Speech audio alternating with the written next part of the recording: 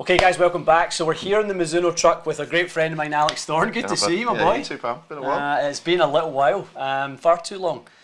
This is a big week, obviously. You know, 3 players in the field for Mizuno this week. You've got Laurie, you've got Keith, Marco. So not the busiest week, you know, compared to what you will be like week to week out on tour, but you know, just making those final little refinements, making sure the guys are dialed in, obviously, in such an important week. Yeah, little tweaks. Yeah, I mean, major weeks, they're not usually a load of work. It's kind of, small changes. Fresh wedges for Marco this week. Laurie's put a 3-iron in, fly high. And Keith wanted to do a little bit of work on driver, spin-wise and launch, because just conditions-wise, it's very different to what he's used to playing in the US. It sounds like a very similar story here as we talk to some of the other reps.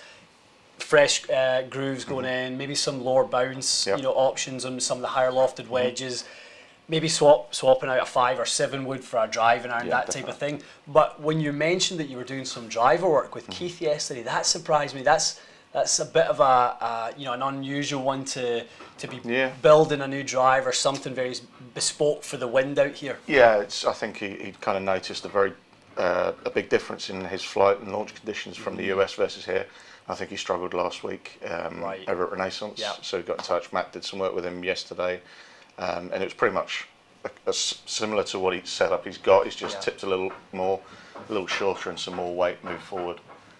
So he's just playing about with sort of CG placement and some more hot melt to knock some spin off. So he's an STZ guy. Do any of the guys ever think about tinkering with G for a week like this, where they allow the weight to kind of go up front a little bit? Not so much. No, most of our guys are all Z guys.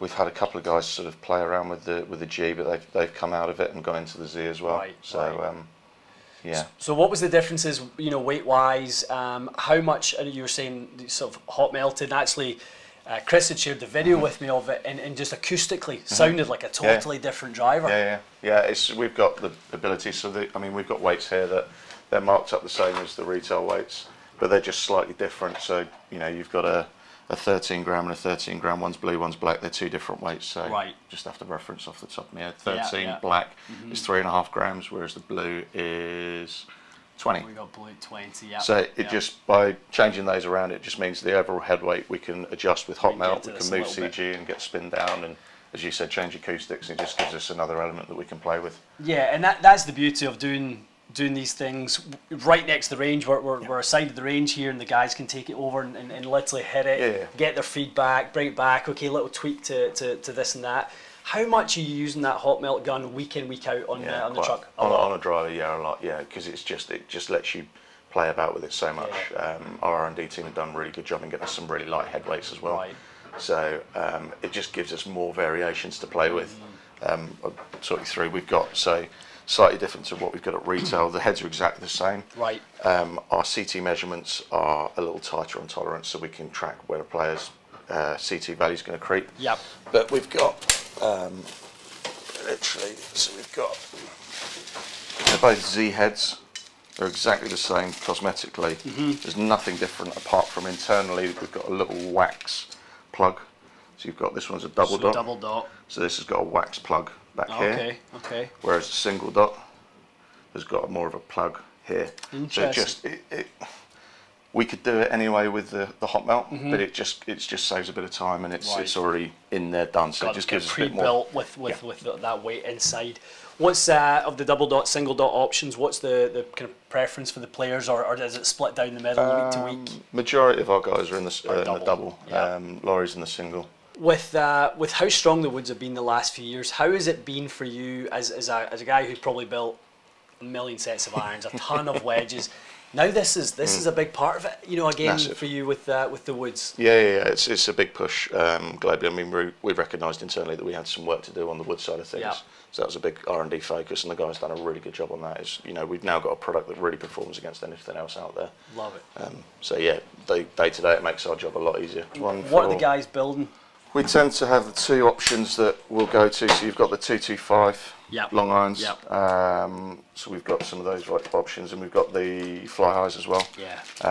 Again, something we've done a little bit different. We'll show the camera. We've got some laser numbered 1 irons. So it's a 2 iron. We've just stepped them back. So retail we do 2, 3, 4.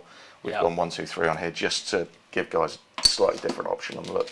What are the guys preferring, a long iron as part of a set or a bespoke driving iron like a fly high? These have been by far and away the most popular. You can see the number of heads left in the drawer. I mean, we have flown through those fly highs. There's quite a few in play in bags that aren't on staff out there. So if you're having a look around, you'll spot a few. Yeah, I heard there was someone who's done well the last couple of weeks was rocking. One of the HMB irons. What's unique on the truck? What do you guys have on here that are sort of the secret sauce to the Mizuno truck? Secret sauce. What is our secret sauce? You. Well, other than you. Other than us, yeah. I mean, it's the machinery is pretty much similar across most lorries. Some guys are digital gauges. We tend to prefer the manual.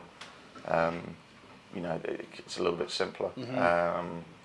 The pillar drill we get a lot of use out. That's just removing head weight when we're building a set, just to make sure the swing weights are bang on.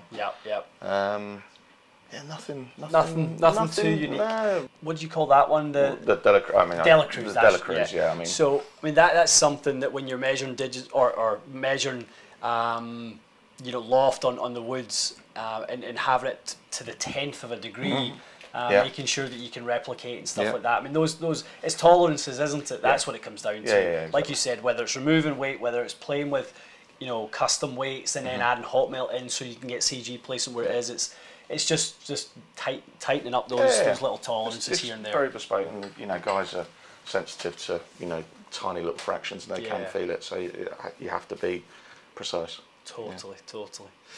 Well, lad, thanks for having us on the truck. It's always great to see you, and we'll definitely be back over. Try and get over to Bearwood to see you boys at HQ. Yeah, come down to see base camp. It's a good setup. Excellent. Cool. Okay, guys, we're here with Alex, the Mizuno Tour truck.